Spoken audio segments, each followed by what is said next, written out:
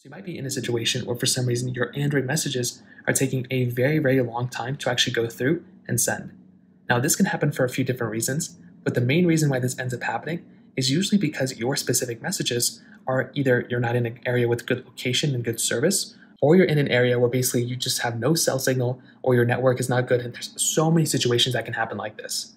So the very first thing you're going to want to do is you want to go ahead and go through and make your way over to your messages, and you want to see which type of message you're sending.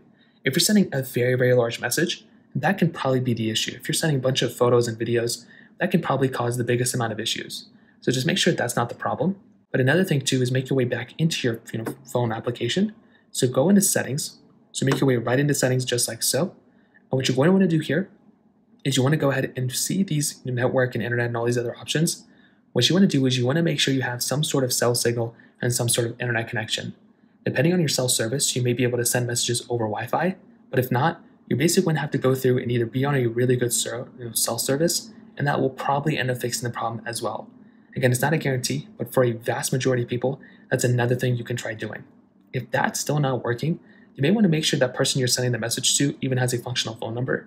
If their phone number, like if they gave you the wrong phone number, or if they changed the number, or whatever the case is, that can probably cause some issues on top of that. On top of that, another thing you can try doing is to go ahead and make your way over to your settings application one more time. Scroll down until you see system. Click on system update right there. And what you want to do, if there's a system update available, aka just a software update, go ahead and install this update. And that's another thing you can do to pretty much fix this problem as well. So those are pretty much the main ways to go and fix it.